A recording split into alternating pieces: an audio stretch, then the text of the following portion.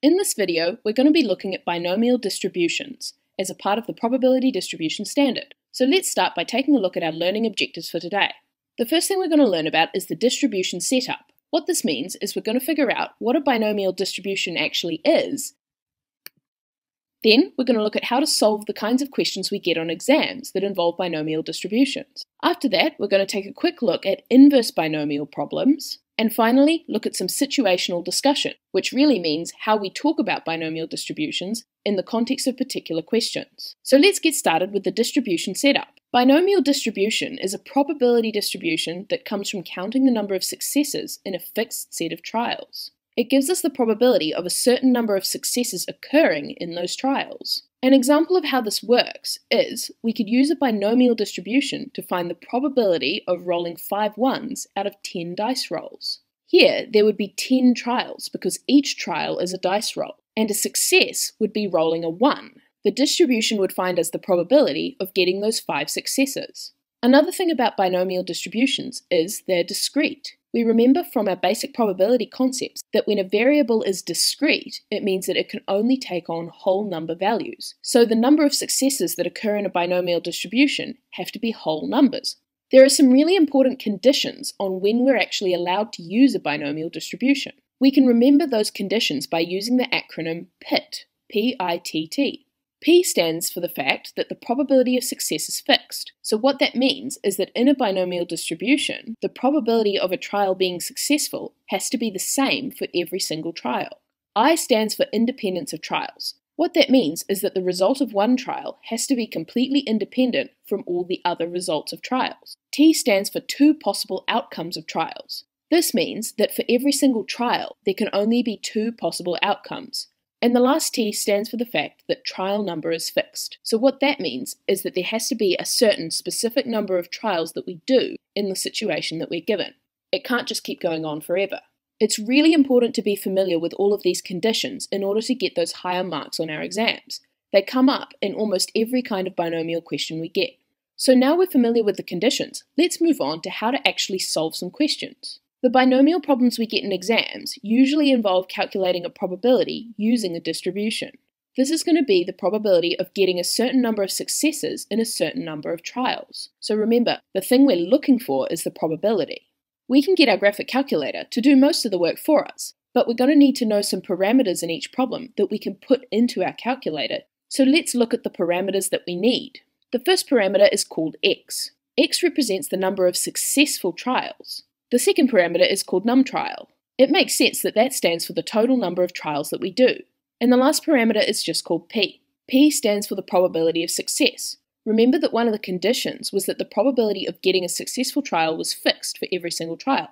The names X, numTrial, and P should be exactly what you see on your calculator, so you know where to type everything in. There's another thing we have to choose. For each problem we do with binomial distribution, we have to pick the BPD or the BCD mode. These different options have to do with the number of successful trials that we're told in the question that we're doing. If the question gives an exact number, that means we need to use the BPD mode. If we were asked to find the probability of getting exactly 10 heads in 15 coin flips, we would use BPD. Remember that X, the parameter we put in our calculator, is the number of successful trials. So when we use BPD, we just put in X as the exact number of successes that we're looking for. However, when we get a group of numbers, we use BCD mode. When we say a group of numbers, that means not just exactly one number, but a whole different set. So the keywords we'd look for to know to use BCD are things like more than, less than, at least, up to, or between. When we use BCD, we still enter the parameter X. Here, it means the number of successes is less than or equal to X. So say we put in 3 for X, that's going to give us the probability of getting less than or equal to 3 successes. We can match up those keywords we just looked at with what values we should put in for X. So if we were asked in the question for up to 4 successes, we would put X equals 4, because that's the probability of being up to 4 but no further. If the question asked us for less than 4, then we would put X equals 3, not 4. That's because this is a discrete distribution, so if x is less than 4, it's got to be less than or equal to 3. Now, we know that all probabilities add to 1, so if we were asked for more than 4, then we could do 1 minus the probability of less than or equal to 4.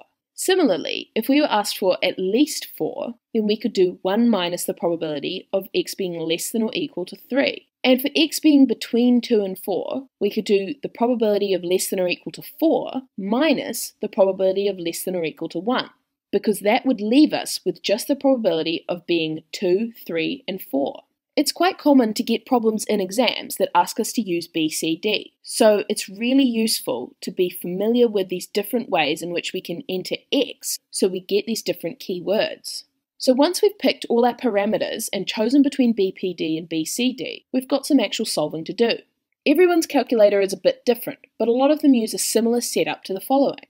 The first step is to go to Menu and select Stat. We select the Dist option, which stands for distribution. Then we select BINM, which stands for binomial.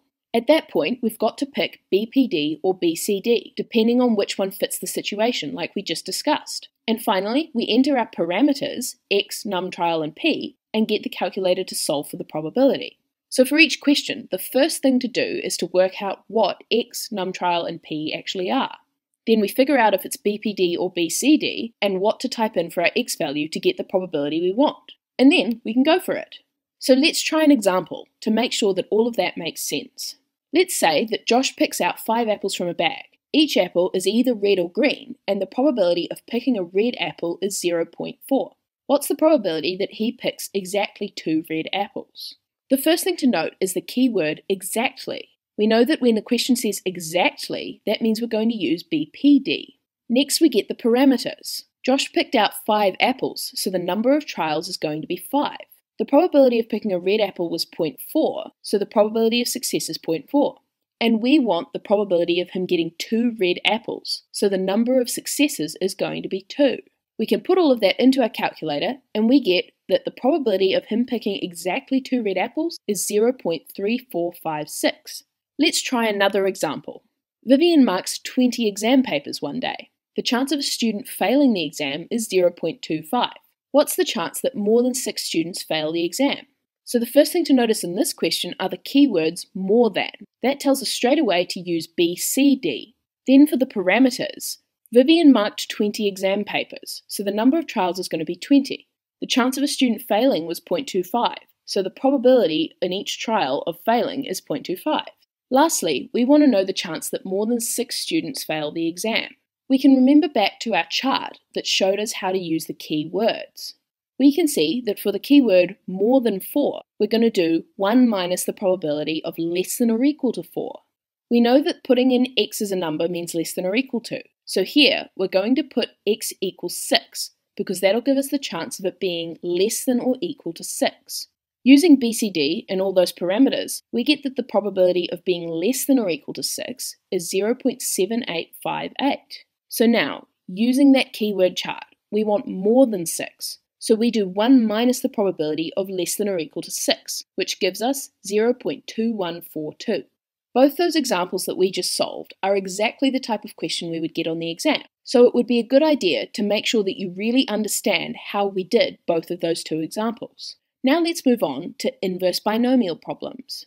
Sometimes, instead of finding a probability, we actually need to find one of the parameters. We might need to find the number of trials, or maybe the probability of a success. To do this, we're going to use the binomial formula.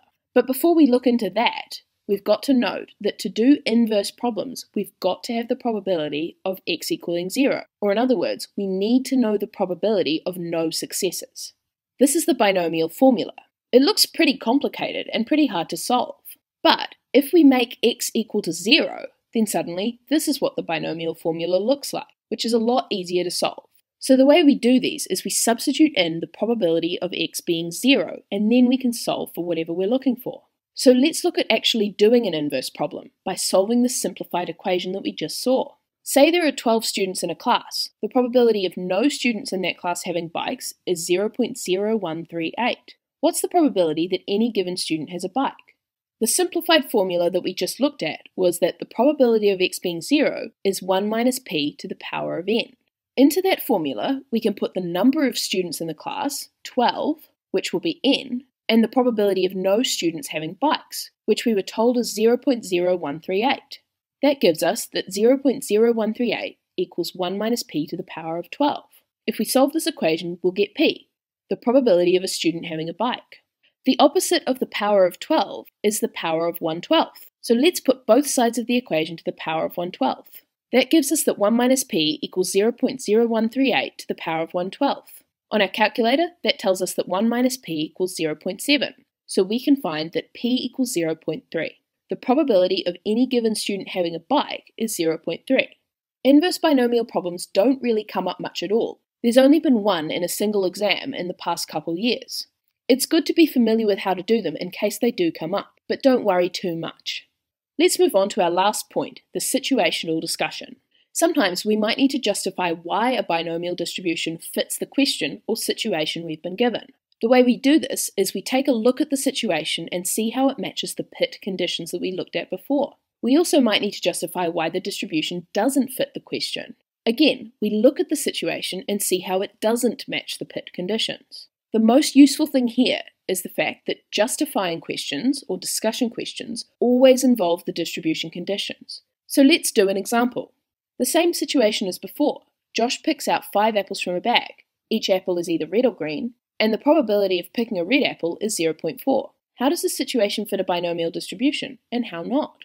First, P stands for the fixed probability of success. We were told that the probability of getting a red apple is 0.4, so that's fixed, which means it fits the distribution.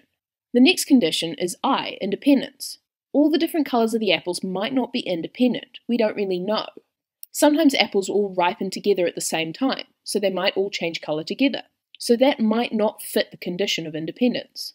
T stands for 2 possible outcomes. The 2 outcomes here are red or green, so that fits. And the last T stands for a fixed number of trials. There's a fixed number of apples. We know that Josh picked 5, so that fits the situation. 3 out of 4 conditions fit, and the 4th one may or may not. So this is a pretty good distribution for the situation. Now we've covered all the learning objectives, so let's take a quick look at what you need to know from this video. First, we looked at distribution setup. We know that binomial distribution is discrete and counts the number of successful trials, giving a probability of that number.